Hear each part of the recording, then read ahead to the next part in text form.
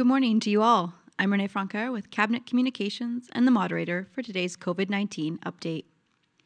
We are joined today by Premier Sandy Silver and Dr. Catherine Elliott, the Acting Chief Medical Officer of Health. Closed captioning is provided by National Closed Captioning. Thank you to Mary Thiessen for providing our ASL interpretation and to André Boussier for providing our French translation. Following the remarks from our speakers, we will go to the media present in the room and then on the phone lines for a round of questions. I will call you by name and you will each have 2 questions. Before we begin with our speakers, I would like to verify that everyone can hear us. If any of the reporters are having problems, please email ecoinfo@yukon.ca. I will now hand it over to Premier Sandy Silver. Thanks, Renee. Appreciate that. And good morning, everybody, and thank you for joining us here. I'm glad to be here with Dr. Catherine Elliott on the traditional territory of the Kwanlin Dun First Nation and the Ta'an Quachin Council. Since Friday, November the 5th, we have confirmed more than 115 cases of COVID. Our active case count is over 150. We also have widespread and untraceable community transmission in Whitehorse. This means there is a high risk of COVID-19 exposure throughout the city and increased risk in our rural communities as well. To respond to this unprecedented spike in cases and increased risk of transmission, our government has declared a state of emergency under the Civil Emergency Measures Act. Declaring a state of emergency allows our government to implement new temporary measures that have been recommended by Dr. Elliott to rapidly reduce transmission and ensure our healthcare system is not overwhelmed. These new measures include mandatory masking, limits on personal gatherings, organized gatherings, seated ticketed events and faith-based and cultural gatherings, and restrictions on restaurants, bars, nightclubs, gyms, fitness studios, and personal services. A more detailed list of measures is available online at yukon.ca. We are urging all Yukoners to follow these new measures immediately. They will be enforced under the Civil Emergency Measures Act as of November the 13th and will be in place until at least December the 3rd of this year. By taking these steps now, we hope to be able to stop the rampant transmission that we are currently seeing in the territory. Dr. Elliott and her team will continue to actively assess the COVID-19 risks in the territory and adjust recommendations as necessary. We are also fast-tracking the proof of vaccine requirement for designated settings to align with these new recommendations. As of Saturday, November the 13th, you will be required to prove that you are fully vaccinated, 2 shots, to access a designated setting. The list of designated settings has been finalized and will be available online today at yukon.ca. Now, the list is based on the BC model, and we've been saying that for a while, with Yukon-specific considerations as recommended by the Chief Medical Officer of Health. For example, proof of vaccination will be required to access personal service establishments such as hair salons. Starting on Saturday, people will be required to show on paper or the digital copy of their proof of vaccination credential, as well as a piece of government-issued ID in order to access these establishments and services that are on the list of designated settings. Now, Yukoners can request their proof of vaccination certification, credential, online, and that's at yukon.ca/vaccine-proof.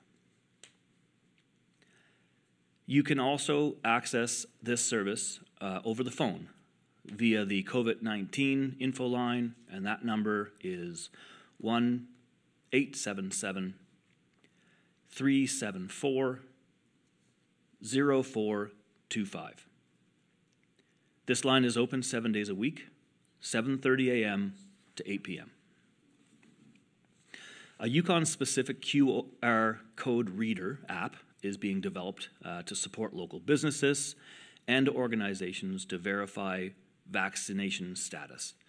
This app will securely verify an individual's proof of vaccination credential. It will be available to read any QR code that follows the Government of Canada's specifications for proof of vaccination credentials. This app will be made available for free on app stores in the coming days. We will be supporting our business communities and others impacted organizations as we implement this requirement. Officials will be hosting information sessions for businesses and organizations on the new app starting this week. I do really want to thank the businesses that have already started to adapt these measures and that are working with their clientele to help them adjust. We ask Yukoners to be patient and respectful of businesses and of organizations as they introduce these new requirements. Please remember that these measures are designed to protect public health and to keep us safe. I also want to provide additional information about the new vaccine requirements for employment that we announced last month.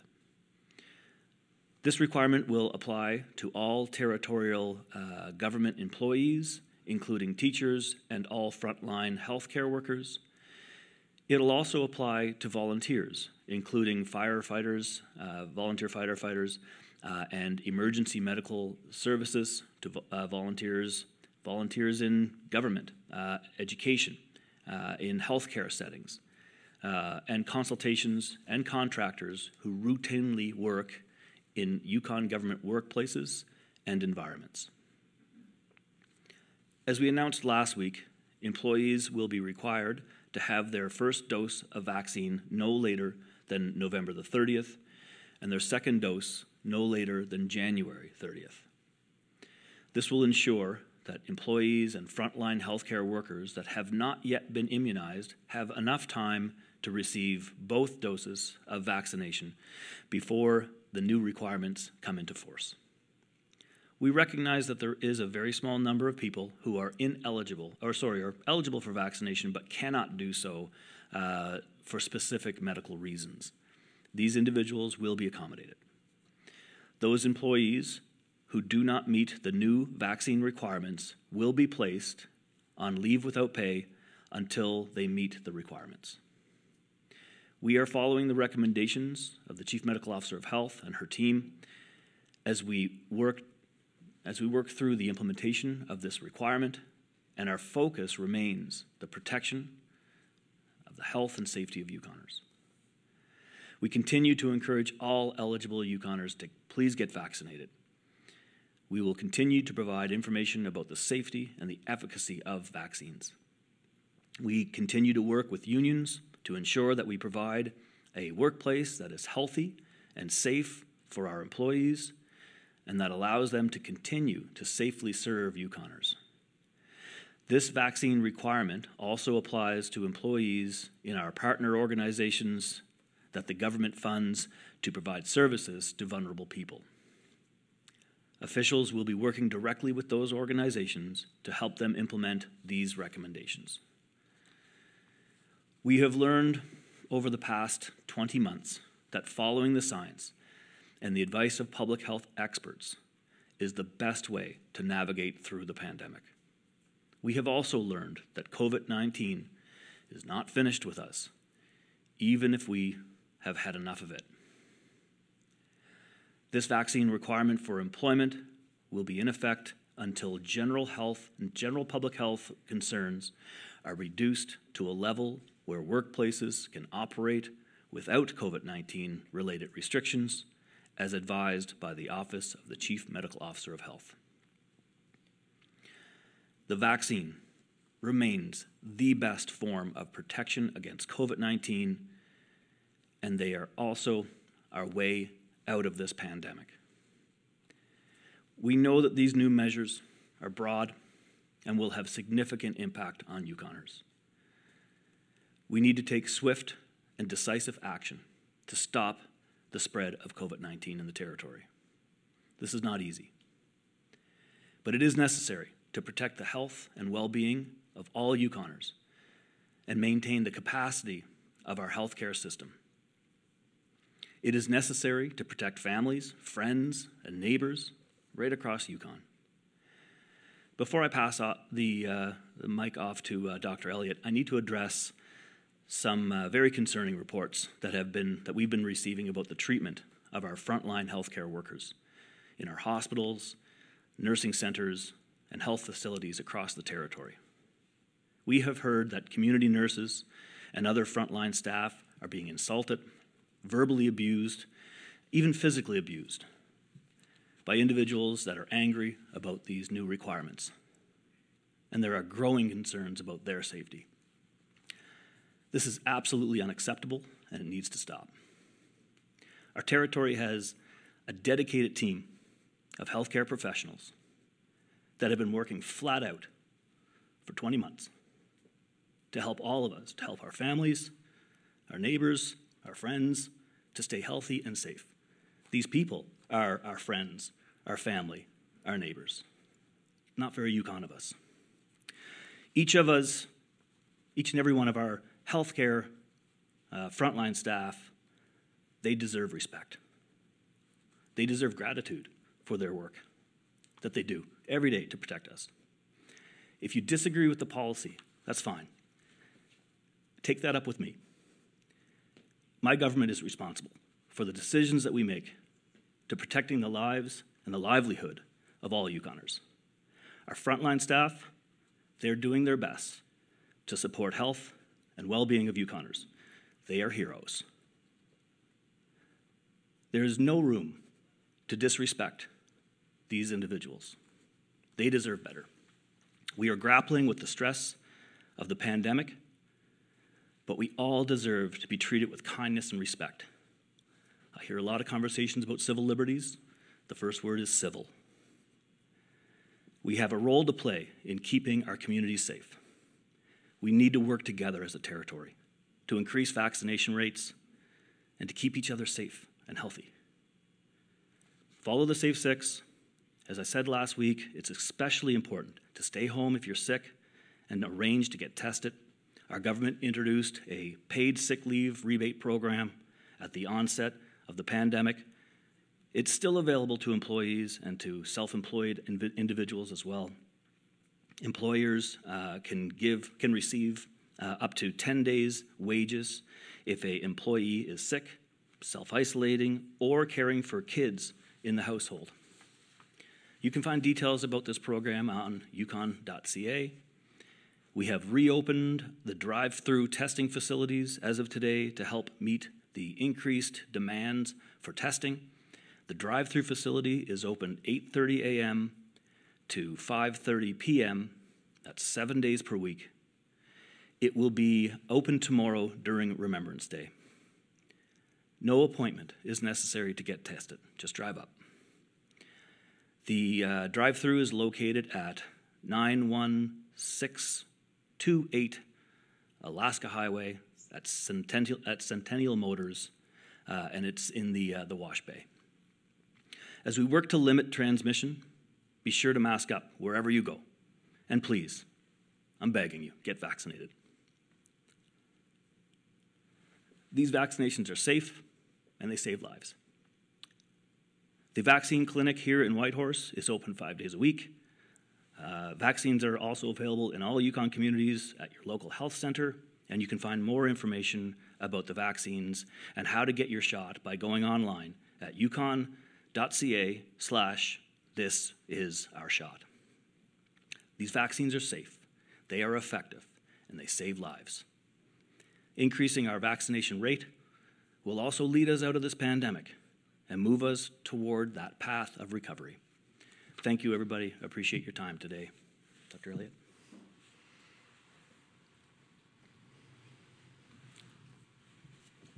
Thank you, Premier Silver. Good morning, everyone. Bonjour. I'd like to again begin by acknowledging that we're on the traditional territories of the Kwanlin Dun First Nation and the Ton Gwitchin Council, and to thank the people of this land for the stewardship of this beautiful place where we all share and call home.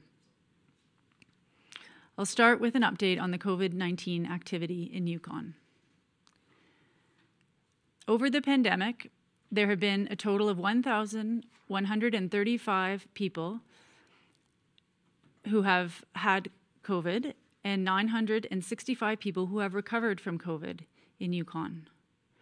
Sadly, 10 Yukoners have died from COVID since the beginning of the pandemic.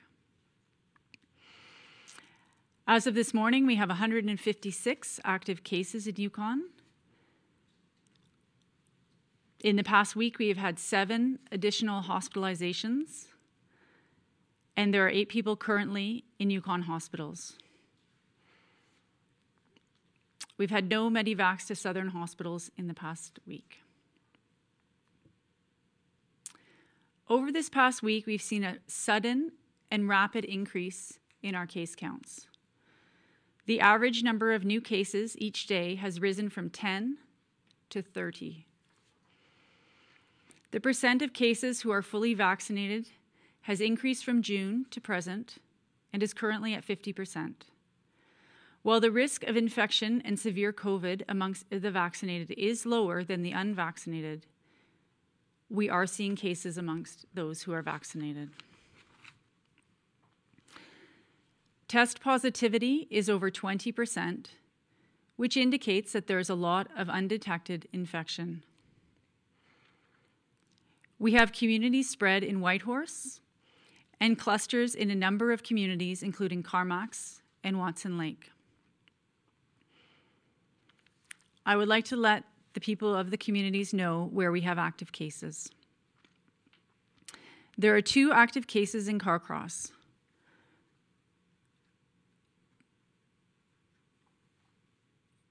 I do want to add here that these numbers reflect people's residential address, and so please don't go around trying to figure out who's who unless you're there to support them.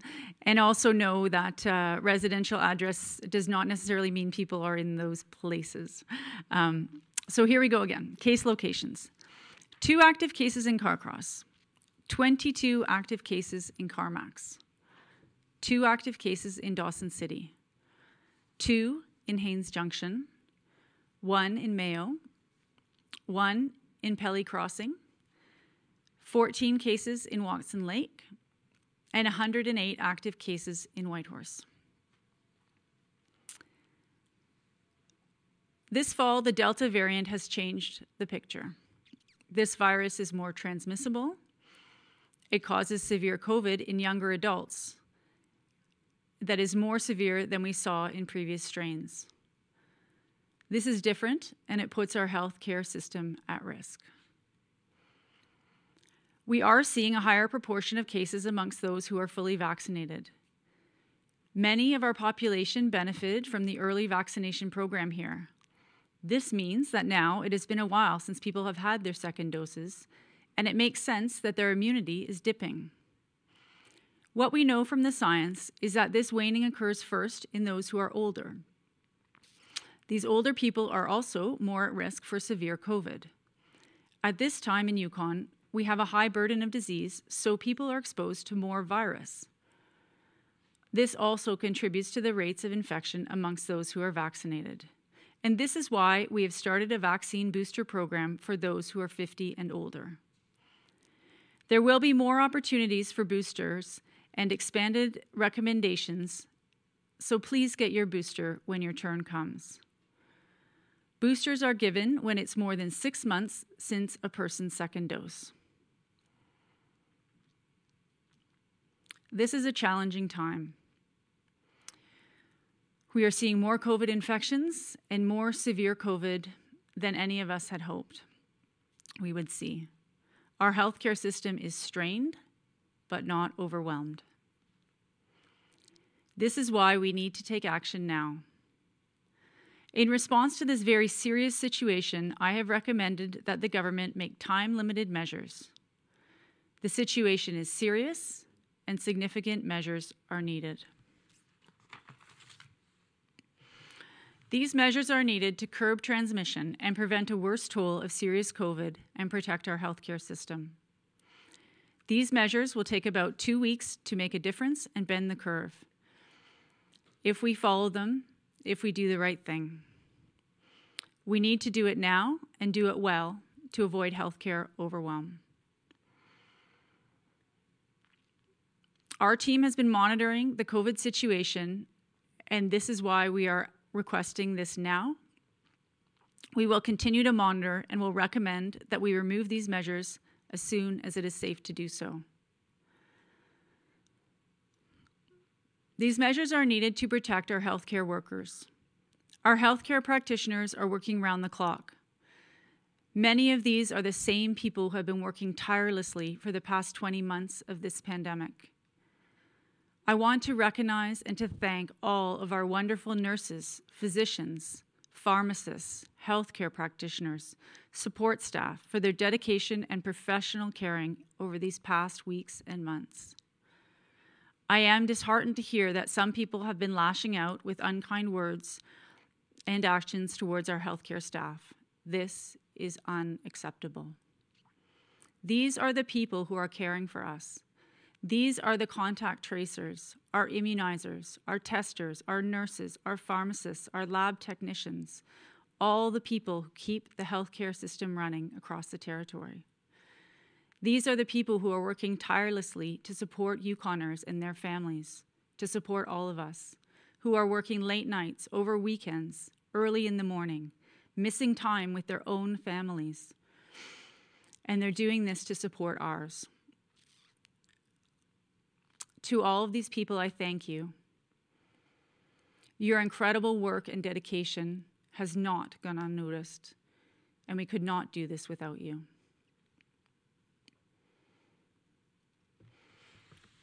With our rise in case counts, we are pleased to see many people are getting tested.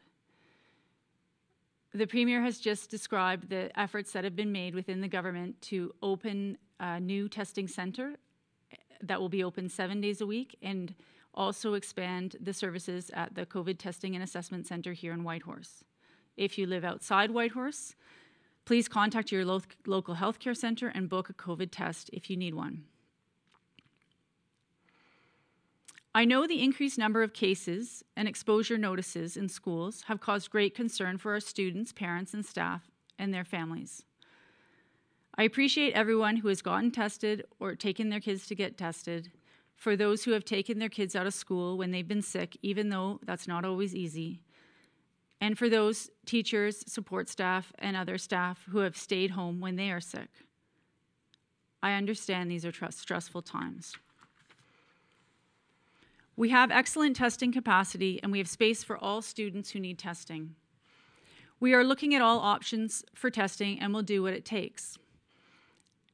We need to balance people's desire for testing with the need to protect our labs and testing space for those who need it.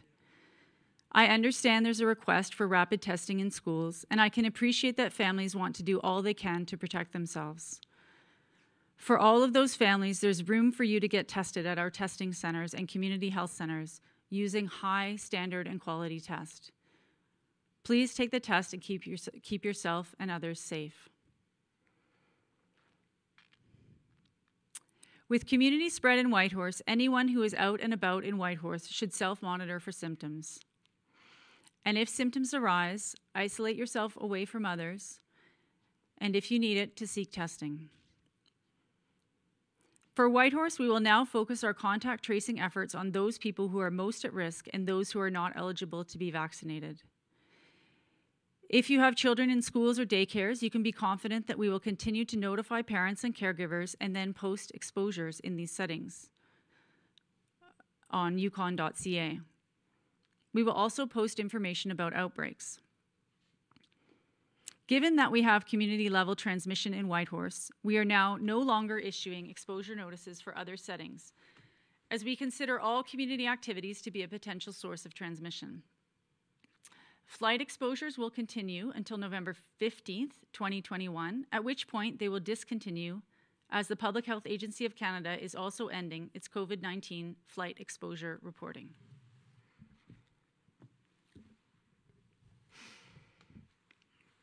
Vaccination rates have been rising, and this is what is making a difference.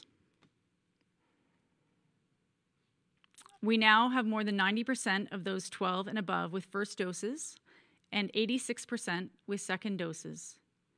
Each person who gets their shot is a person who is more protected, less likely to get infected, to spread the virus, and to get severely ill. This is what we need to do now. Over 2,100 people have gotten their booster shot, and this is 2,100 Yukoners who have increased their immunity and are protecting us all.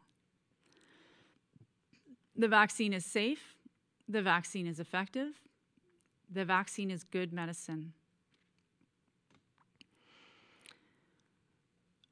We are all working hard on developing and planning for the time when we can offer vaccine to children in Yukon, and that time is near. Hopefully, we'll have some information from the federal government and NACI by the end of the month, if all goes well and the vaccine is approved.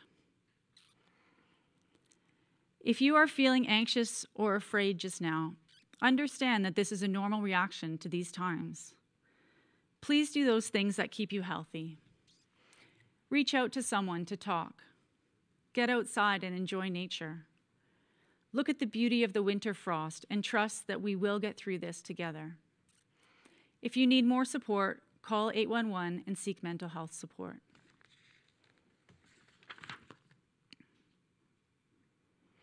I want to acknowledge that Monday was a day to honor our First Nations, Inuit, and Métis veterans, and a time to acknowledge the suffering that many felt due to the policies of the time. Tomorrow is the day to honor all of our veterans for the sacrifices that they made and their dedication in very challenging circumstances. We can learn from their strength and courage, and find the strength and courage we need now to do what we need to do. Here are some simple steps that you can take now. First, please get your first dose, your second dose, and your booster dose when it's your turn.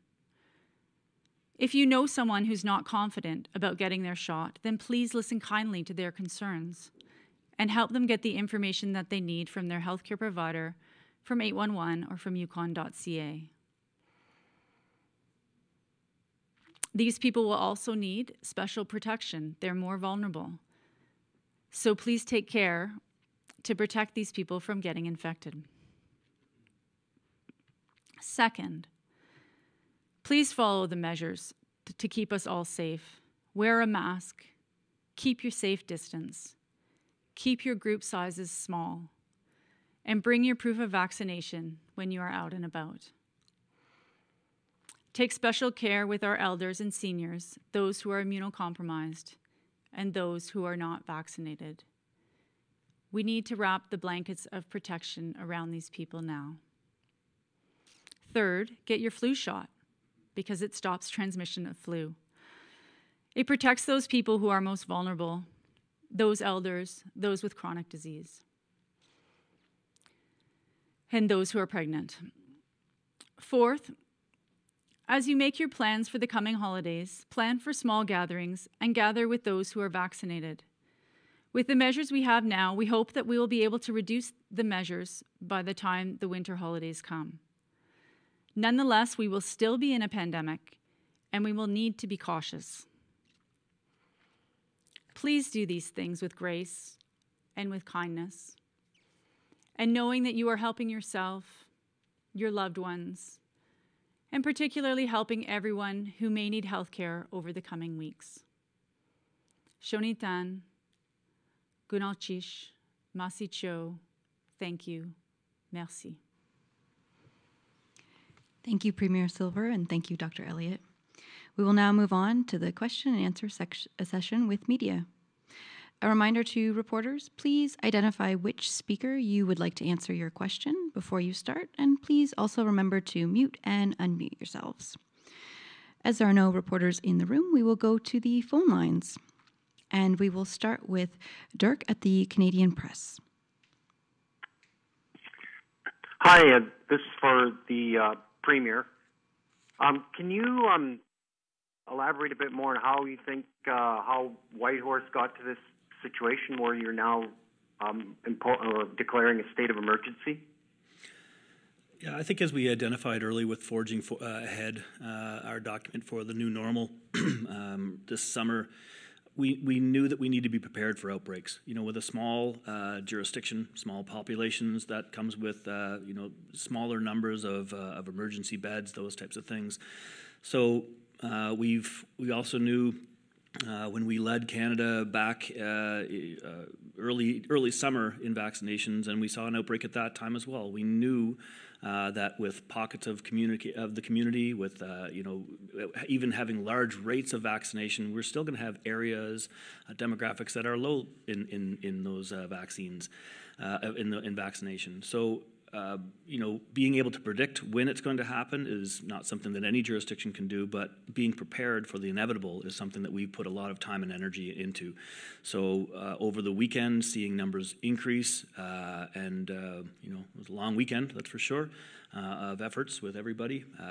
But knowing that this was the inevitability really helped. The professionalism of our health and social services departments and teams, and the Chief Medical Officer of Health and her team, allows us to move very, very quickly when these types of outbreaks exist.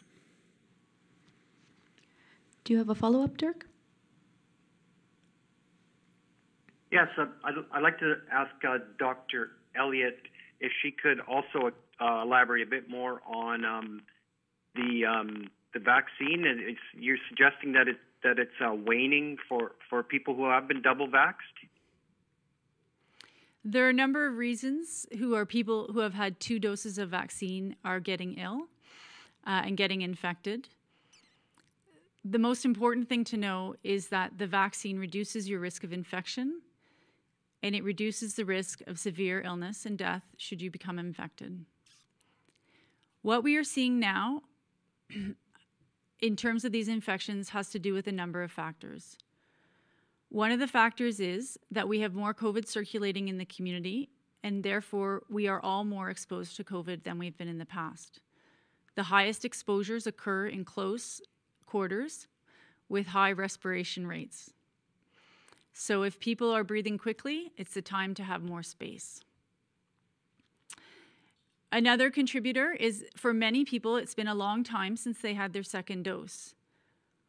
It is normal for vaccine immunity to wane over time, and many people know that children, for example, have 5 different times when they get various vaccines up to kindergarten. This is to boost the immune system. This is the medicine that teaches our immune system to react quickly and effectively should we become infected. Because we are seeing that there's some waning in this immunity, and that is what it looks like at this point, to the best of our knowledge, in addition to the fact that we're all exposed a little bit more, we are offering boosters to those who are 50 and older who are most at risk of severe disease, and we're among those who were first vaccinated. This is something that's occurring across Canada, and we're watching closely, and we will move and increase the vaccine booster program when the time is right. I'm urging everyone to get their booster dose if you're eligible and when it's your turn. Thank you. Thank you. We'll now move to John at CKRW. Hi. My question is directed towards Dr. Elliott. It was mentioned that rapid testing would be explored for schools. I just want to know what goes into that exploration. What exactly is your office doing to figure out whether or not rapid testing should be put into schools? Thank you for this question. I know many parents and teachers and students are concerned about COVID-19 in schools. And I know one of the tools that people are asking for is rapid testing. The first thing I need to say is we do use rapid testing in Yukon. We have the rapid PCR testing, which is the Abbott ID Now, which is used throughout Yukon, where and when it is necessary in order to help people have a rapid result. We also have gold standard testing at the Whitehorse General Hospital, is where the lab that conducts the testing with swabbing and sample collection all over the Yukon, as well as at the BC-CDC. I must admit I've had to ask myself, why would people want a lower quality test when we have such a strong and high quality testing system? As a human, as a parent, I understand that we want answers, and we want to be sure that we're keeping everybody safe. As a doctor, I too want to be sure that we're keeping everybody safe as best we can. We are looking at rapid testing. It's been used in many rapid home testing, I think is what's being asked. It's being used throughout Canada in various places to greater or lesser extent. We have used rapid antigen testing in times of very high prevalence where we need to test a lot of people quickly and we don't have the capacity to have those appointments available. The other thing is that Health Canada is working rapidly to license home testing throughout Canada, and we are optimistic that these sort of test kits will be offered not just wherever we can get anything, but also in our own pharmacies here in the near future. Because of the demand and the concern, we're looking at what the role might be of home testing in Yukon. And so this is what we are looking at this point in terms of, will people still stay on isolation if they test negative? These are the questions for you. If you test negative in the morning, will you still isolate all day? Because you might be infected, but the virus might be low. It might increase at noon or at 6 p.m. when you're out and about. Will you still isolate? If you have a rapid test, will you do a proper sample? It's not very comfortable. That's what you need to do, and I think many people will do that. If you have a rapid test, will you still follow the guidance of the health professionals, or will you make your own choices based on what you read somewhere else? I think where and when we need rapid home testing, we will have it. I also want to urge those people who are just really want to get tested to reassure themselves or for other reasons to know that there is a private testing clinic in Whitehorse, and you can seek that out if that's something that you're interested at this time. We have a high-quality lab system, we have a high-quality sample collection system, and we have a high-quality testing system. We are expanding this system to meet the demand, and we do not want to overwhelm the system by having extra tests for those who are not needing it to know what the proper ways to keep us safe is. If we overwhelm the system, we will see that people who are sick won't have access to testing like they do now. So these are all the things that are coming into consideration: the quality of the tests, the capacity of the testing system, ensuring everybody has the tests they need when they need it, and trusting that people will do the right thing. Thank you. Thank you. John, do you have a follow-up question? I do. This one is directed for the Premier. Mr.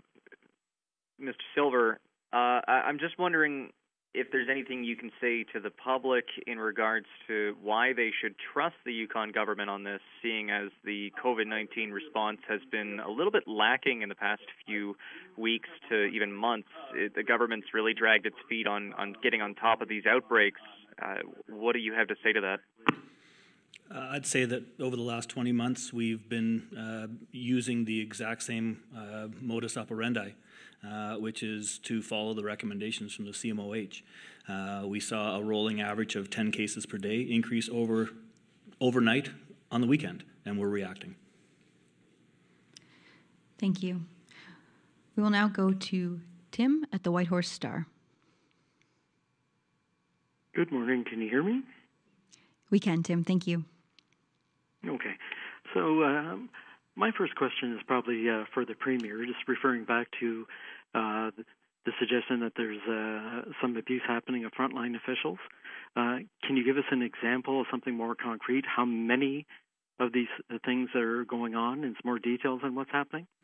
I think I'm comfortable with my statement so far, as opposed to focusing my ire on some individuals who are doing things that are just really not indicative of what it means to be a Yukoner. I want my comments also to focus in on how important and valuable the services that are being provided by the frontline workers are. I mean what I say, these people are heroes. They need to be treated that way. Thank you. Tim, do you have a follow-up question? Yes, this next one would be for Dr. Elliott.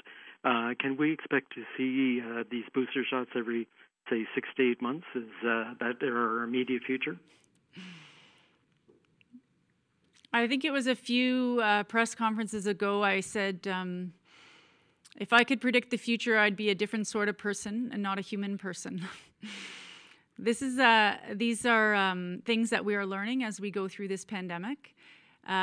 What we know now is based on how long we've had this vaccine and all of the millions of doses that have been given out around the world and the close scrutiny and careful examination of the evidence. What I can tell you is what we know now, and that's that people who are 50 and older are encouraged to get a booster. We are seeing signs that people who are vaccinated are getting infected, and the shots are still protecting us from severe outcomes from hospitalization and death. What the booster does is it helps your body remember how to fight this virus when it enters the body, and it gives your body the medicine it needs to react quickly so you don't get sick. Will we see more boosters, 12 months after the first series or 18 months after the first series or every 5 years?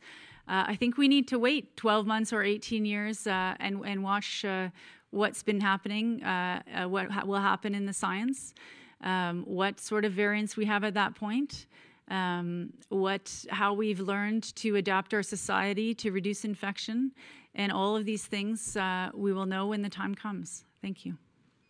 Thank you. We'll now move to Haley with Yukon News. Thank you. My first question would be for Dr. Elliott. I know when it comes to the different mandates and decisions, it's a balancing act between personal freedoms and health. I think a lot of people are feeling a little scared maybe of the recent spike in cases. And I was wondering if you could explain sort of how we went from very few restrictions to a state of emergency. Did you consider implementing some lighter restrictions before we got to this point? Why or why not? That kind of thing.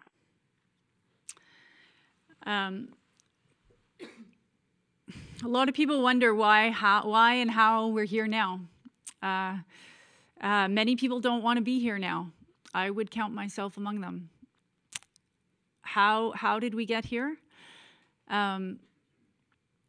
I think I've been over a few things as I spoke earlier. We have a more transmissible virus that's causing severe illness amongst younger people, young adults. We haven't seen that in the past. It's winter, people are moving indoors, and people are having a large number of contacts because these healthy relationships and contacts are the things that help keep us healthy and going. For well over a month, I've been recommending that people wear masks in indoor spaces, and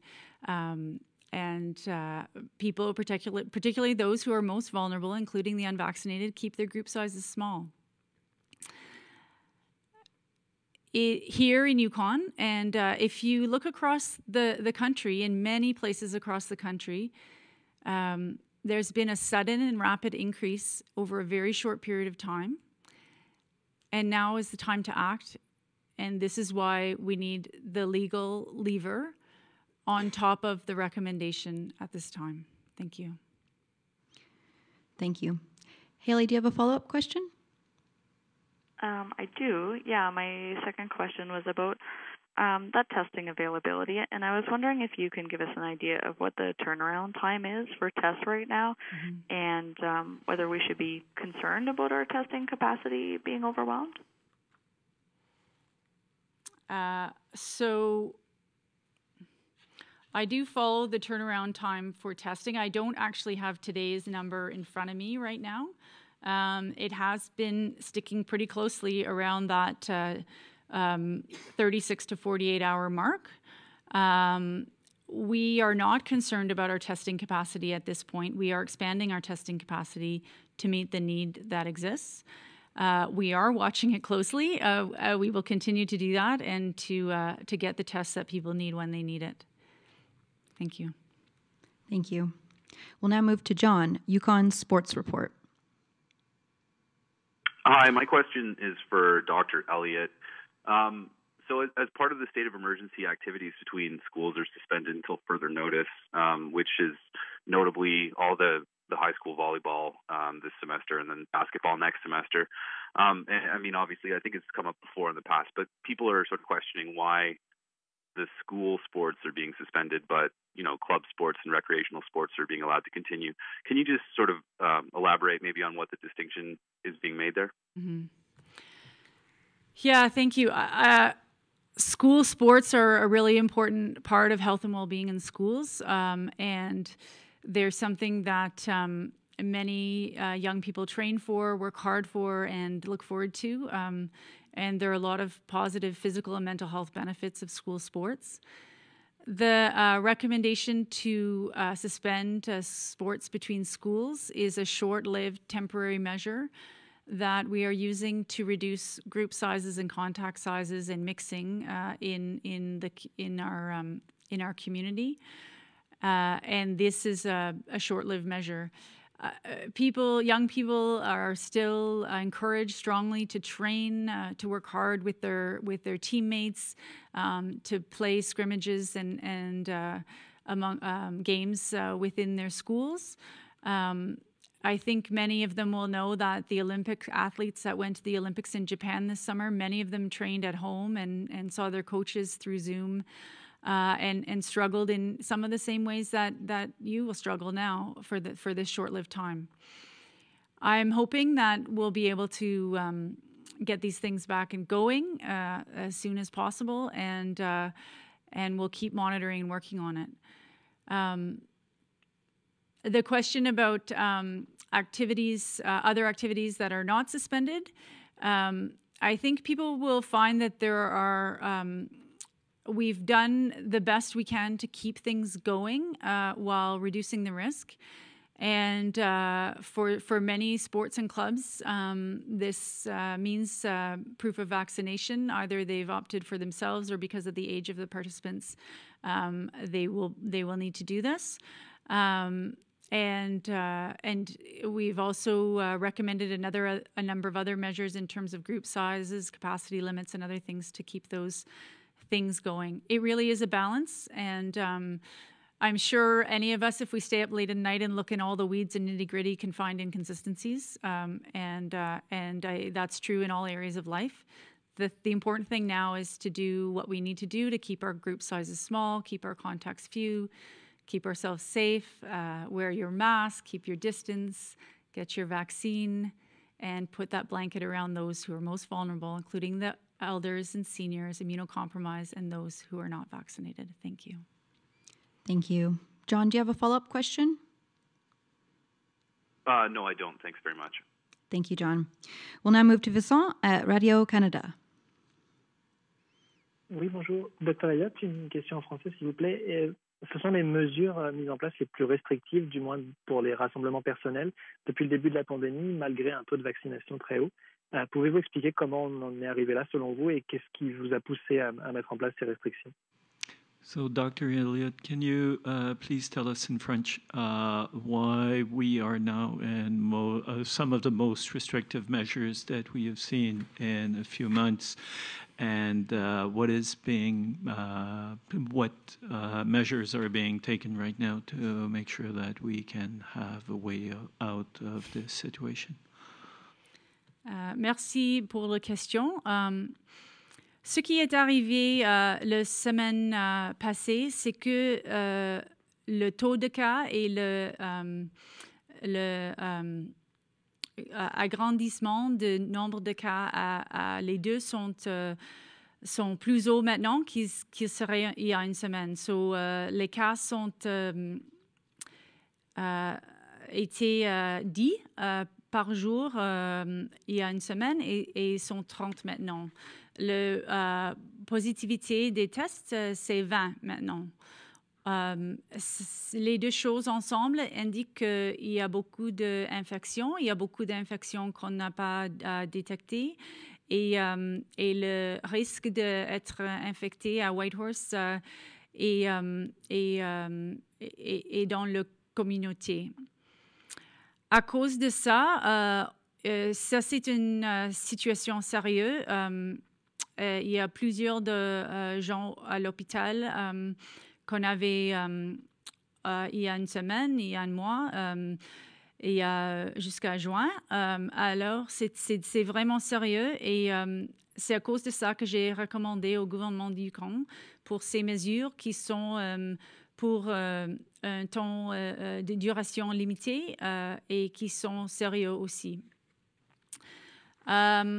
Il y a des gens qui se demandent pourquoi est-ce qu'on est maintenant dans cette situation, même parce qu'on a 90% des gens qui sont éligibles, qui ont pris leur vaccin premier et 86% qui ont pris leur vaccin deuxième et il y a plus que 2000 personnes qui ont leur troisième ou booster vaccine. Il n'y a personne qui a voulu être ici maintenant et ça, c'est une situation grave et sérieuse. On est arrivé là parce qu'on a cette nouveau variant de COVID-19, le Delta, qui est plus communicable et qui est aussi plus grave, notamment pour les gens qui sont des adultes jeunes, qui arrivent à l'hôpital même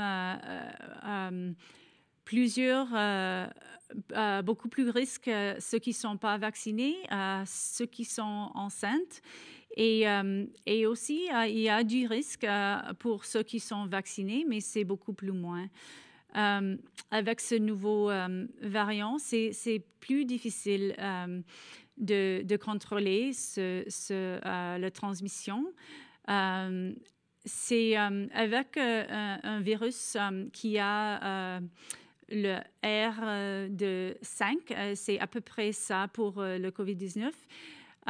Il faut avoir plusieurs du monde dans la population qui ont l'immunité pour arrêter la transmission de l'un à l'autre. Au futur, on voit que on va avoir plusieurs de gens qui ont leur vaccin premier et le deuxième, qui ont leur booster et on verra peut-être même au fin du mois qu'on va avoir les vaccins pour les jeunes jeunes qui sont moins de 11 ans et ça devient un temps où on peut leur protéger aussi. C'est toutes ces choses qu'il faut faire et on est préparé à faire ça pendant les mois, les jours, les semaines, les mois prochains. Et maintenant, on utilise les outils qu'on a et ça, c'est les outils pour qu'on arrive à avoir moins de contacts pour chaque personne et qui protègent ceux qui sont plus vulnérables pour les maladies graves. Ça, c'est ceux qui sont plus âgés, ceux qui ont les maladies chroniques et les gens qui ne sont pas vaccinés. Merci. Thank you. Une autre question, Vincent? Oui, merci. Juste encore, Dr. Elliott, pour répondre aux inquiétudes des parents, est-ce que vous pouvez nous dire ce que vous pensez, répéter ce que vous avez dit en anglais, sur les tests rapides mis en place dans les écoles? So, Dr. Elliott, to answer the concerns of parents, can you please repeat in French what you have said about the rapid testing for the schools?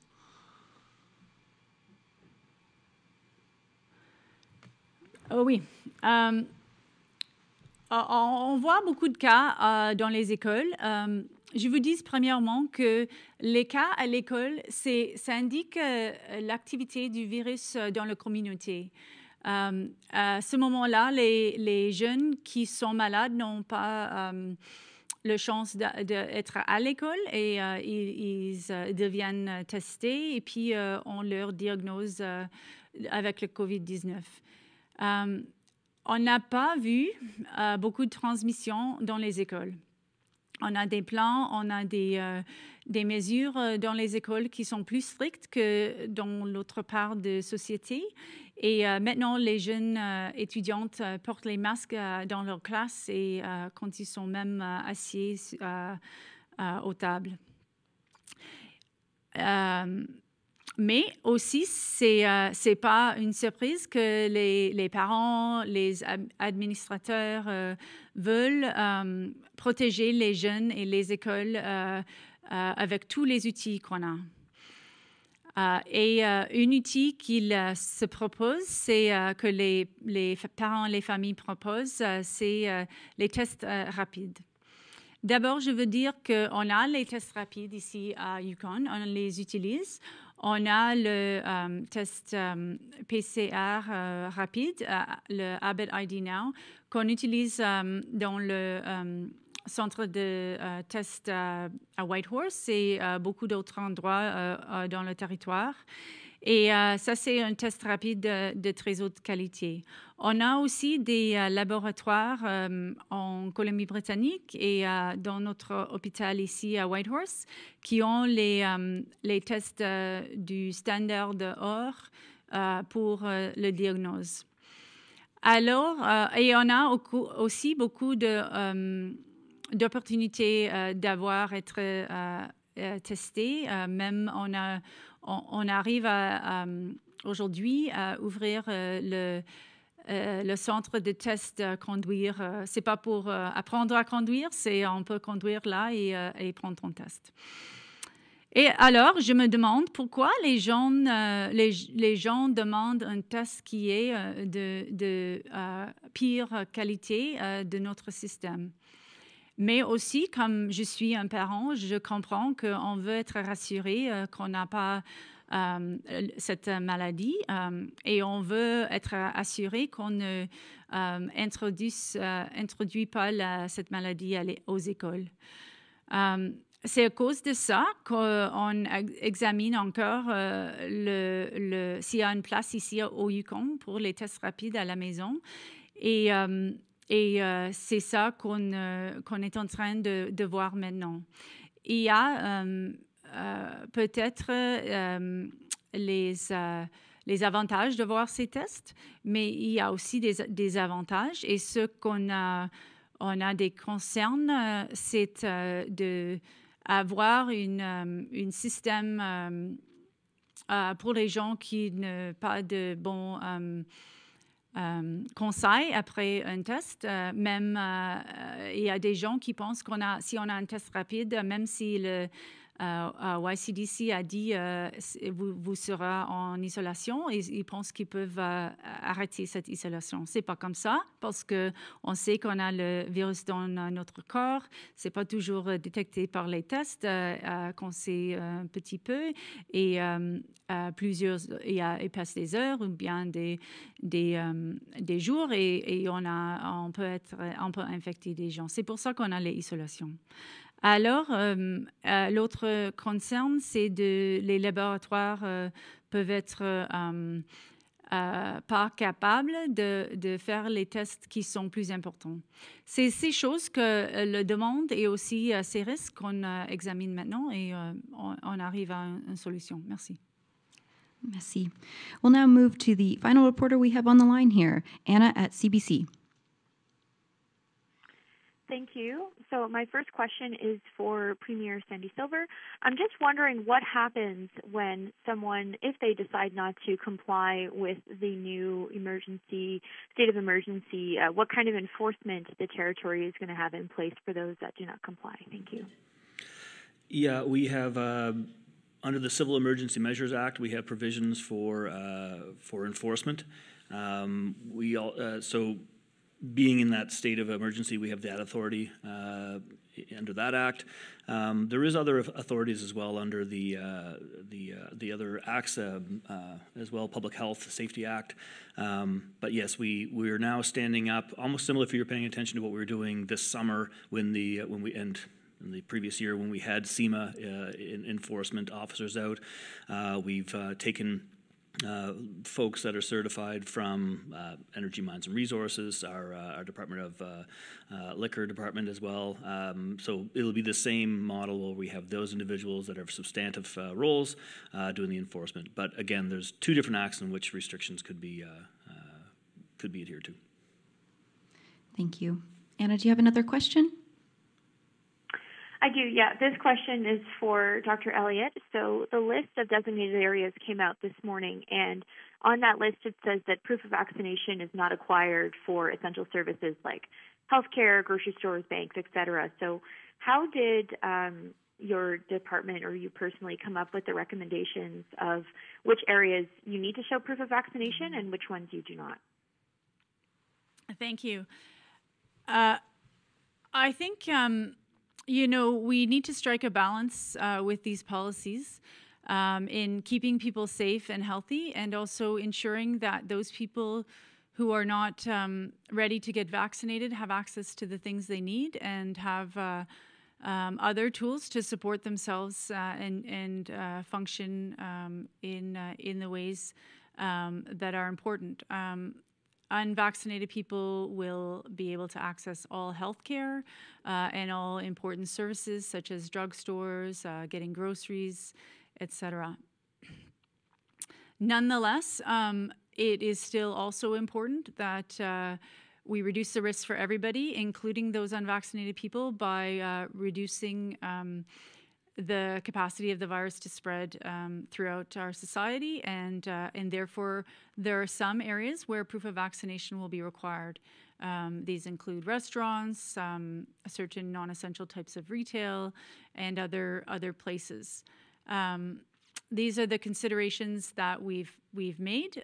So, for example, people need to access a daycare, and they have to walk through a place where proof of vaccination is required to access that daycare.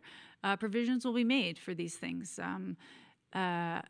So it's really striking the balance and ensuring that we people who are not yet there with vaccination are able to access what they need and have those blankets of protection as well for them and for the rest of Yukoners. Thank you. Thank you. That now concludes our COVID-19 update. Stay tuned for our next COVID-19 update next week. Thank you again to Premier Silver, and thank you to Dr. Elliott.